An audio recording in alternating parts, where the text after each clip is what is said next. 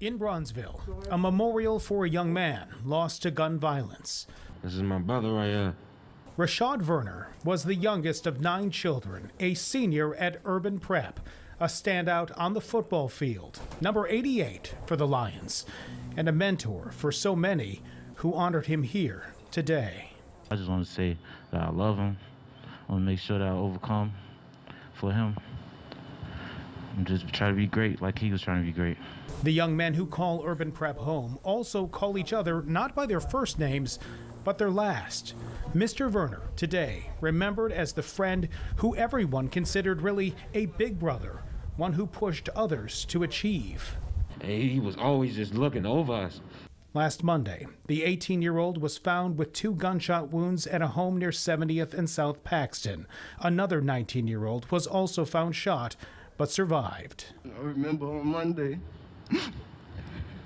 he looked me in my eyes, and right before he left, he said, "I'll be right back, bro, I love you."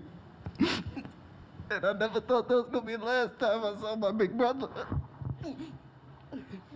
The pain overwhelming for his closest of friends. As Chicago police continue their investigation, Verner's family believes he was an accidental target.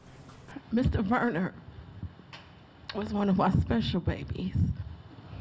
Urban Prep staff today commending their promising young student who was taken away at such a young age. I know he's gonna do great things in his next life, because he was an amazing young man while he was here.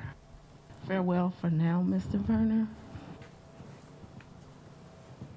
His academic advisor said that Rashad had not yet decided where he wanted to go to college, but in a brief conversation she just had with him over the summer, she asked him to select a hat from the collection she had in her office, and he selected NIU. Rashad's death has been ruled a homicide. So far, Chicago police have no one in custody.